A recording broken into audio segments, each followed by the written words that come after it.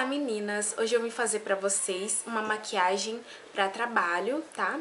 É uma maquiagem pra vocês se inspirarem aí pra chegarem lindas e maravilhosas no emprego de vocês.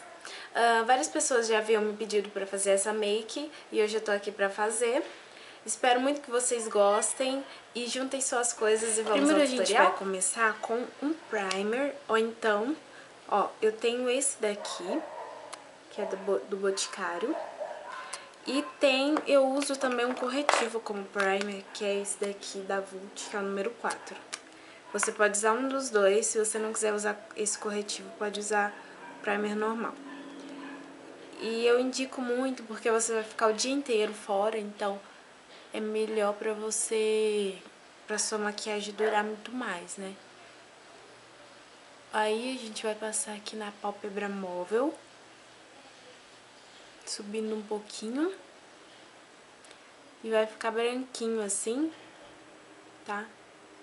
É um pouquinho mais claro que a minha pele. E a gente vai usar o pó compacto, tá? Se você tiver um pó mais claro também pode usar. Vai usar esse daqui. Eu vou usar esse daqui da Maybelline, que é o dourado, que é a minha cor mesmo.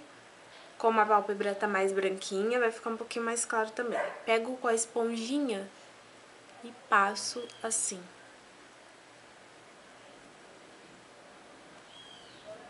Ó.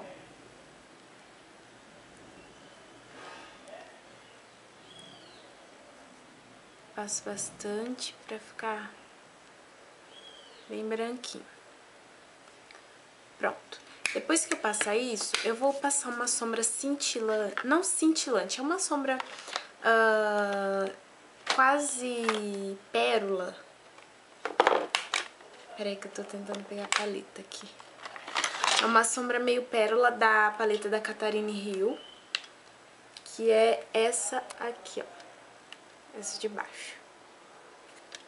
Eu vou passar ela no início da minha pálpebra móvel, tá? Vou passar com esse pincelzinho aqui. Vou passar ela aqui, ó. Não muito, tá? Pra não ficar aquela coisa de brilho durante o dia.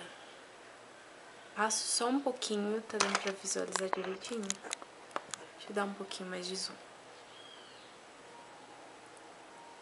Passo um pouquinho aqui.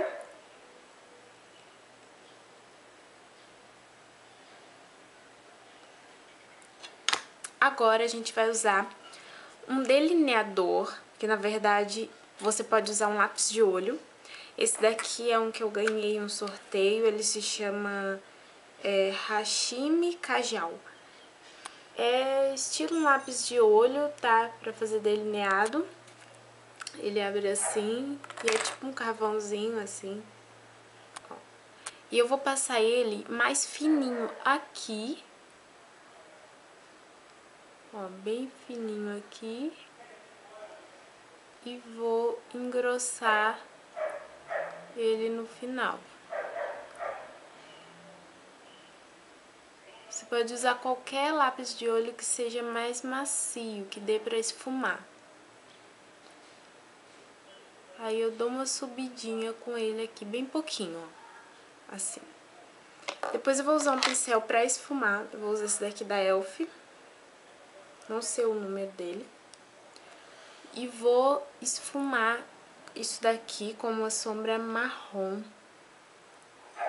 Pego uma sombra marrom e esfumo daqui pra trás, do meio pra trás. E puxo um pouquinho pra cima.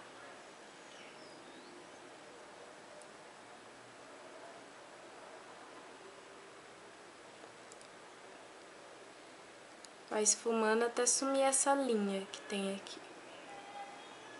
Puxa pra dentro. E esfuma embaixo.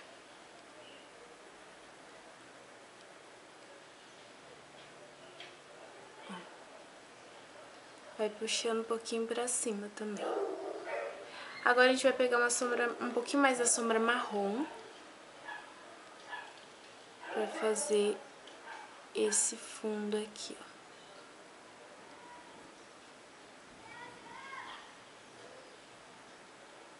Depois disso, eu pego um outro pincel um pouquinho mais gordinho e vou esfumar tudo isso. para que fique mais sutil, né? Que é uma maquiagem para usar durante o dia, então vai ficar um pouquinho mais sutil.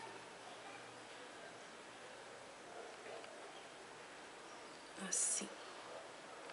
Visualizando sempre o outro lado pra ver como tá, né? Se tá mais ou menos igual ou não. Agora a gente vai pegar um pouquinho de uma sombra dourada.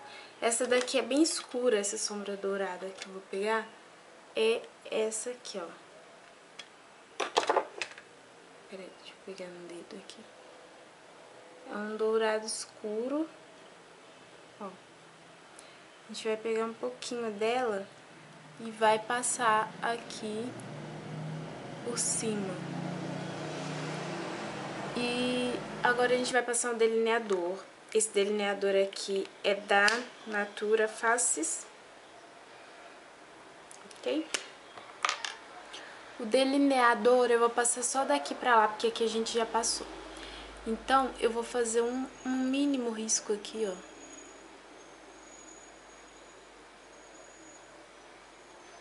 Um risquinho bem fino. E vou juntar aqui.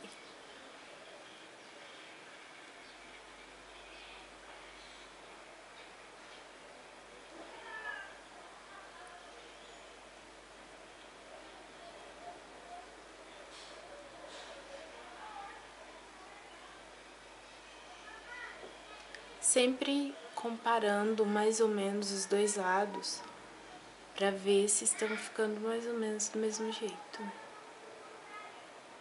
Ó. Acho que tá bom. Delineado.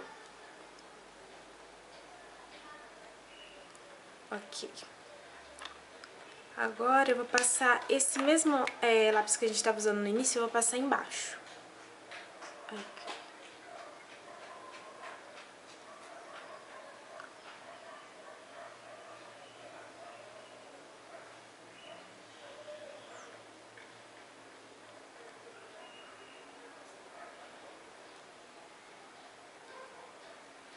Pronto. Agora eu vou pegar um pincelzinho assim, vou pegar a sombra marrom e vou dar uma esfumadinha aqui nesse lápis, do centro pra trás, tá? Só pra ficar mais assim, coisadinho. Agora nós vamos passar uma máscara de cílios. Eu vou usar a da Maybelline, que é essa daqui. Tirar um pouquinho o zoom pra não desfocar tanto. E vou usar aqui.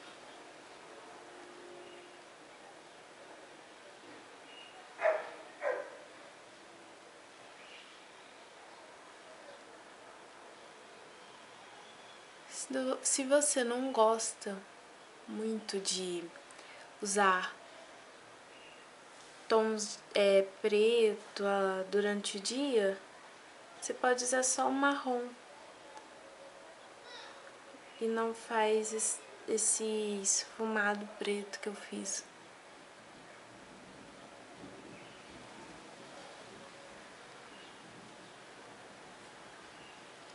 Aí. Eu não achei que ficou tão escuro, achei que ficou bem. O olho ficou bem destacado, mas ficou uma coisa bem bonita. E agora a gente vai usar o blush. Eu já coloquei pra vocês aí. Eu já coloquei pra vocês aí as novidades que chegaram da Ocean Fame, que é a parceira do meu blog. E eu vou usar o blush da Ocean Fame hoje.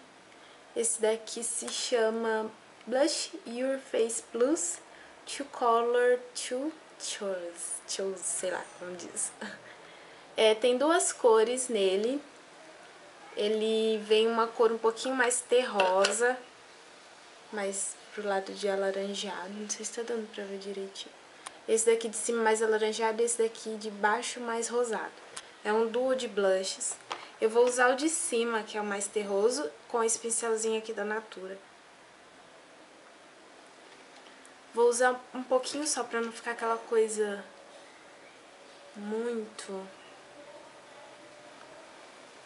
colorida assim. Desse lado eu já passei, ó. Passei bem sutil. Porque maquiagem pra trabalho não pode ser também uma coisa muito escandalosa, parecendo que tá indo pra balada e tal. Tem que ser uma coisa mais sutil.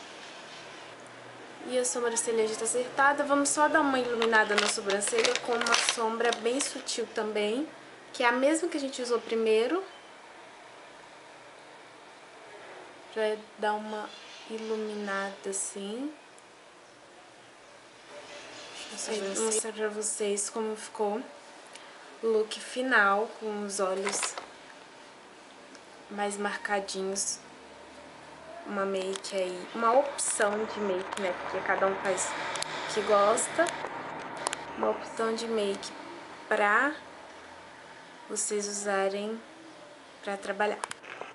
E o batom que eu estou usando, quase me esquecendo, né, de dizer, é um batom da paleta da Jasmine, que eu ganhei outro dia.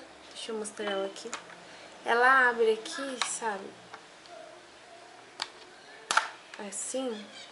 E tem esse lado aqui, batom, sombra, blush no meio, batom, sombra. E esse daqui é o que eu tô usando. É um cor de boca. Esse, ó. Cor de boca misturado com um pouquinho desse vermelho aqui. Mas eu vou dar uma outra opção de batons, porque caso quem não tenha essa paleta, você pode usar um batom rosado, que é esse aqui.